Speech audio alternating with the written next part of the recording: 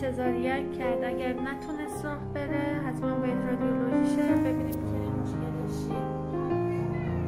انشالله که همه بچه ها سعی سالم